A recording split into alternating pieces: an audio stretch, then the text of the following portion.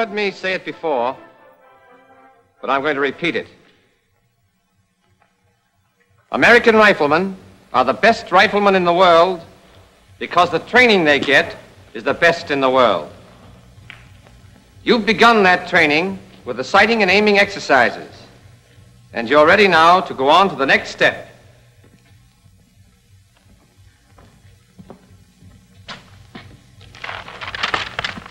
Position exercises. There are 4 firing positions: prone, sitting, kneeling, and the standing or offhand position. You know, any old-timer can walk down the firing line and come pretty close to picking out the men who'll do the best shooting. There's nothing mysterious about it. He simply spots the men who've taken the best positions. Good positions mean good scores. Poor positions mean poor scores. It's as easy as that. But here's the thing to remember. We're not teaching you these positions so that you can riddle off a string of bullseyes on the target range. We're teaching you to kill your enemy before he can kill you. If you're going to survive on the battlefield, you've got to be able to shoot fast and straight from any position. You've got to be able to drop into that position instantly, automatically, without thinking about it. And it must be correct the first time. Take a good look at these positions. They look easy. But you're not going to find these positions easy at first because they make you use muscles you never knew you had. But don't worry about that. We'll harden up those muscles. Your work in the position exercises also covers the use of the sling, holding your breath while aiming and aiming. We'll take up the sling first. Anyone here know the reason for the sling on the rifle? Carried with, sir? That's right. Any other reason? Peterson? Yes, sir. It's a big help in steadying the rifle. Check. That's the answer. Now let's see how we go about getting the effects of it. There are 2 ways to use the rifle sling. The first, like this, is called the loop sling. The other, called the hasty sling, is rarely used except in the standing position. And we'll show you how to adjust it when we come to that position. The loop sling is used in all other positions. Here's how to adjust it. Place the rifle butt on the right thigh and cradle it in the curve of your right arm so that you've got both hands free to adjust the sling. Unfasten the lower hook and refasten it near the butt swivel. This loosens the lower loop. Unfasten the upper hook and refasten it so that the upper loop hangs down to about the pistol grip. But it may need further adjustment. The correct place for the upper hook depends on the man. You'll get your fit by trying it out. After your instructor is satisfied you have the right pair of holes, mark them so that you'll find them at a glance. Twist the sling 1/2 turn to the left and insert the left hand through the upper loop from right to left. Slide the loop well up your left arm. Leave the loose end free and use both hands to work the upper hook and the first keeper down close against your arm. Then pull down the second keeper against the upper hook. This locks the upper loop in place against your arm and keeps it from slipping. You can't shoot with a loose loop sliding down your arm. Once the loop is correctly adjusted, move your left hand over the top of the sling and place it under the rifle against the upper sling swivel. The rifle must rest in the V between your thumb and forefinger and on the heel of your hand. Wrist straight, fingers relaxed. The sling must lie smoothly along your hand and wrist. If it doesn't, you've done something wrong. This is the way you hold the rifle. Now let's go over the loop sling adjustment once more. Place the butt on your right thigh, cradle the rifle in your right arm, unfasten the lower hook, refasten it near the butt swivel, twist the sling a half turn to the left, insert your left arm through the upper loop from right to left, pull the loop well up your arm, then work the upper hook and the first keeper down against it, and pull down the second keeper to lock the upper loop. So much for the loop sling. Your instructors will go over this detail with you. Are there any questions? Yes? Sir, with Japs and Germans shooting at you, like you said, looks like you wouldn't have much chance to get that sling on. Keep thinking like that, and you'll live to tell your grandchildren about it. You're right, of course. Use the sling whenever you have time to use it, because it gives you greater steadiness. After you've learned sling adjustment, you're ready to start work on positions. Let's take a look at the prone position first. In the prone position, the rifleman lies flat on his belly with his legs stretched out comfortably.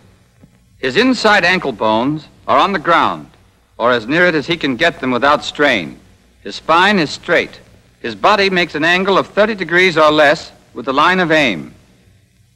The amount of the angle depending on the rifleman's build. When you're trying out these positions, your instructors and coaches will help you to find the angle that suits you best. Thereafter, it's up to you to practice the position until you can drop into it without thinking about it. The sergeant here is well behind his rifle. His weight is relaxed forward against the sling. Thus, his body takes up the recoil, and he is not jolted out of position each time he fires. Look at his left hand and arm. The rifle rests on the heel of the hand in the V between the thumb and the first finger. His left wrist is straight. His fingers are relaxed. His left elbow is under the piece. It's vertical. I can press down hard on this rifle, and it'll give a little, then come right back to its proper position. But when the elbow is not under the piece, the least pressure will make the rifle sag way off to the side, because muscle instead of bone supports it. A muscle gets tired, a bone doesn't. So remember, elbow under the piece. Now look at his right arm and hand. His right elbow is a little forward of his right shoulder. His right upper arm makes an angle of about 45 degrees with the ground. His shoulders are about level. The rifle fits into the hollow of his right shoulder. That's important. Raise your left hand and feel that hollow in your shoulder. Curl your shoulder forward, and the hollow is still more pronounced. Now look at Sergeant Higgins. See how snugly his rifle fits into that hollow? I don't want to see anybody in this company trying to shoot with a rifle on the point of the shoulder here. All that will get you is a sore shoulder. And that means flinching. And flinching means poor shooting. Grasp the small of the rifle stock firmly with your right hand. And get this. Put your thumb across the stock or on top of the stock, never alongside the stock. With your thumb in the right position, you've got a firm purchase for your trigger squeeze and a good support for your cheek. The finger goes inside the trigger guard against the trigger, and the finger is clear of the stock. You can use any part of your finger from the tip to the second joint to squeeze the trigger. What seems natural and comfortable to you will probably give you the steadiest squeeze, and for that reason is the best. Press your cheek firmly against the stock and on your thumb. Let your neck muscles relax and hold your head so that you're looking not out of the corners of your eyes, but straight ahead with your eyes level. That's the correct prone position. It varies a little with each man, depending upon his build, but there isn't much difference. You'll soon discover the exact position that suits you. From there on, it's a matter of practice. You will have targets to aim at in all of your exercises. Every time you get into position, align your sights on a target. A good soldier does this instinctively. He never even thinks about it. Here's something else. When you take any of the correct firing positions, you will find that the rifle aims naturally and without effort at some one point. If this point is not on the center of the target, move your whole body till the line of aim is the natural line. There's a good way to tell if your body is lined up correctly. After you're in position, close your eye and relax. Then when you open it, if you're on the center of the target, you're okay. If not, shift your whole body. If you shift the rifle independently instead of your body, you'll be in a strained, uncomfortable position. And no man can shoot his best when he's fighting his own muscles.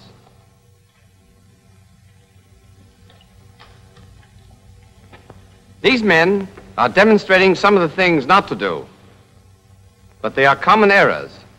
Let's take a look at this first man.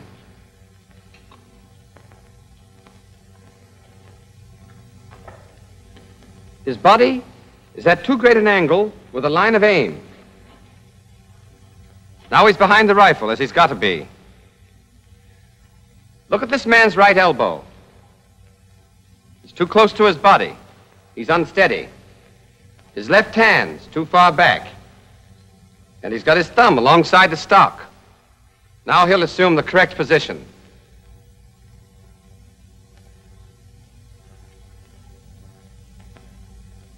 This man's left elbow is not under the piece. They'd have a devil of a time staying on the target. Errors like this stand out plainly. Others are not so easy to pick up. When you're acting as the coach, keep a sharp eye on your pupil. When he's wrong, show him where he's wrong and why. Then make him take the correct position so the point will be burned into his mind. Don't forget, when you take the prone position correctly, the muzzle will automatically drop back on the target after each shot. This saves time. And in battle, a few seconds are enough to settle the argument between you and that guy on the other side. Now, the sandbag rest position is just like the prone position, except that a sandbag is used to support the left forearm, wrist, and hand. The pupil takes the correct prone position and aims at his target. The coach then manipulates the sandbag until it is slightly higher than the back of the pupil's left hand. The coach punches the sandbag with his hand until he gets a perfect fit. This is the coach's job. The pupil can't do it for himself. Next, he faces the pupil, straddles the rifle barrel, and slides the narrow side of the sandbag against the left forearm so that it supports the forearm, the wrist, and the back of the hand. Only the back of the hand rests on the top of the sandbag. It's a common error for beginners to rest the rifle on the sandbag, but it won't work. The sandbag supports the forearm, wrist, and hand.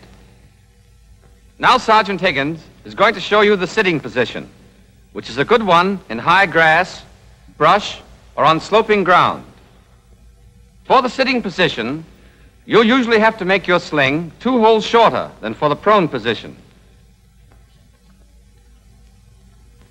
Your body faces half right from the target. As you sit, spread your feet apart. Farther apart than your knees, and brace your heels firmly. Get your toes down, flat on the ground, if you can get them there, and relax your ankles. Keep your knees straight up, not bow-legged, and keep them fairly low, about 10 inches off the ground. The point is that you've got to get the back of your left upper arm firmly braced 3 or 4 inches down on your left shin. In this way, with your left elbow under the rifle, where it belongs, the weight of the rifle comes straight down on your leg. Hold your right hand and arm as you do in the prone position against your right knee so that your right shin bone forms a block for your upper arm. Lean well forward from your hips, not your waist. Keep your back straight and your weight forward. Don't rest your elbows on your knees. You'll wobble. Your elbows will roll around. No man can shoot in a position like that. Get your arms well down on your legs, several inches. Remember that left elbow. Keep it under the rifle. Now you've got a solid, steady position, and you won't be knocked off balance by the recoil. That's the normal sitting position. It's the best one, and it'll be used in this company. We may have a few men of exceptional build who are not suited to it. Heavy men may have to use the crossed ankle position.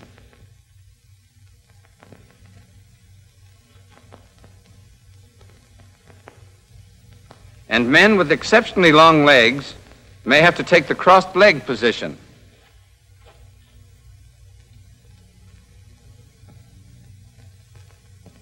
But your platoon leaders will decide which men, if any, are to use these alternate positions. Now, if there are no questions, we'll go on to the kneeling position. Your sling is usually the same length as for the sitting position. First, the half-right face.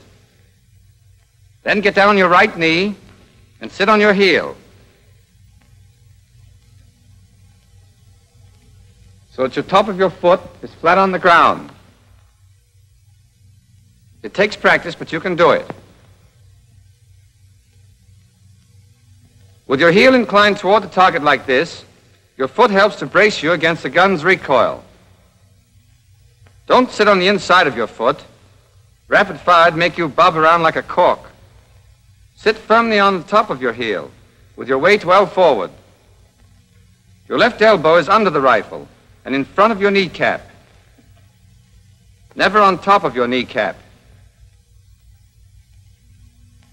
The position of your left leg depends on your build. The taller you are, the farther to the front your leg will be. Your instructors will help you find a position that suits you best. But your lower left leg, as seen from the front, must always be vertical. Keep your right elbow comfortably high. This makes a snug seat for the rifle in the hollow of your shoulder. If you drop your arm too far, the hollow disappears and the rifle butt tends to move out to the point of the shoulder. Another thing, the lower right leg forms a right angle with the line of aim. At first you'll find the kneeling position unsteady, but don't worry about it. It will never be as steady as the prone or the sitting position, but practice will strengthen your muscles and increase your steadiness.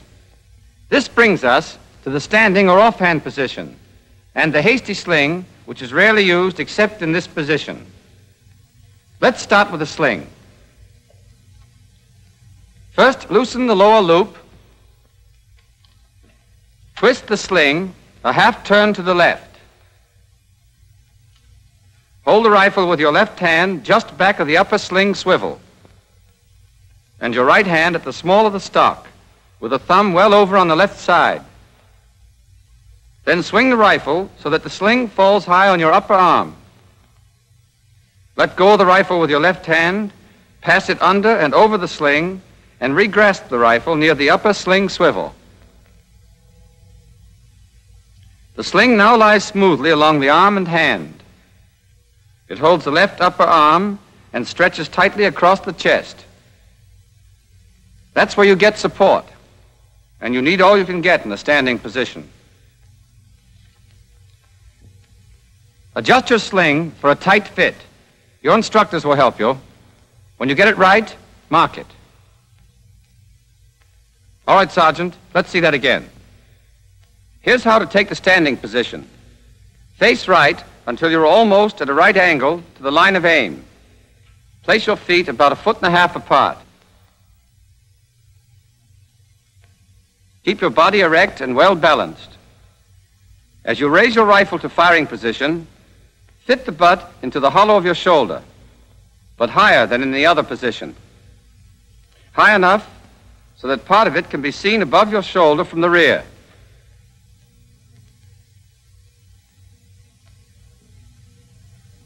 If the butt is too low, you'll have to strain your neck to get at the sight. If the butt is where it should be, your head and neck will be erect and natural. Keep your right elbow up. The higher, the better. At first, you'll find this unnatural and uncomfortable, but practice will fix that, and it gives you the power of all those arm muscles to take up the weight of the rifle. Here's an exercise that'll loosen up the shoulder joint. When you've done it enough, you'll be able to hold the rifle up with your right hand alone. The main job of the left hand is to steady the rifle, not to support it.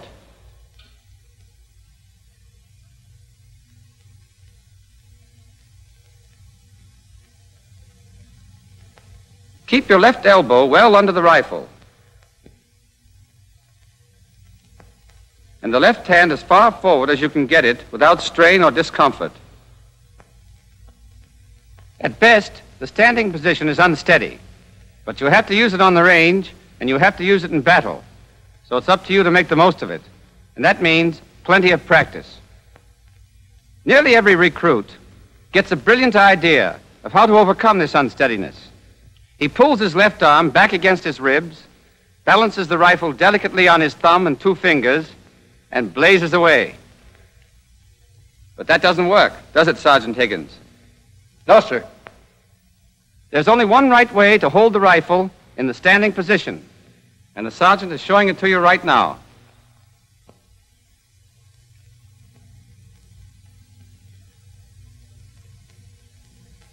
Thank you, Sergeant Higgins. Now you know the positions. I've given them to you one after another to let you compare them, see where they're different and where they're the same. All except the standing position have these points in common. Always hold the rifle at the small of the stock with your right thumb on top of or across the stock, but never along the side. Always keep your left hand against the upper sling swivel, with the rifle in the crotch formed by the thumb and the first finger. Wrist straight, fingers relaxed. Always have your left elbow under your rifle, and always squeeze the trigger with whatever part of your forefinger between the tip and the second joint feels firmest and most comfortable. Always press your cheek firmly against the stock, and hold the butt of the gun in the hollow of the shoulder. In the standing position only, your left hand need not be against the upper sling swivel. Put it as far forward as you can comfortably. And your left elbow doesn't have to be directly under the rifle. Make these habits automatic, and they'll save you time and help you get a well-aimed shot off in a hurry. In these position exercises, of course, you don't squeeze a trigger. That comes later. But as soon as you're in any of the firing positions, you must hold your breath and aim. You do this in dry shooting, and you do it in actual firing. We'll show you the right way to hold your breath and still be comfortable. Take an ordinary breath, then let a little out. Then hold the rest of that breath while you aim and fire. To keep the air in your lungs during aiming, close your throat by swallowing. But don't hold your breath too long. If you do, your muscles will get tense, and your eyes will blur, and you'll get wobbly. When this happens, relax for a moment and start over again. But don't think you can practically hold your breath. You either hold it or you don't. And while you're aiming and squeezing the trigger, you've got to hold your breath. Whenever you practice any of these position exercises, always check your position carefully. Close your eyes and then open them and see if you're on the center of the target. You must always have a target. Then hold your breath and aim. When you're coach, check your pupil carefully for all these points. Helps them.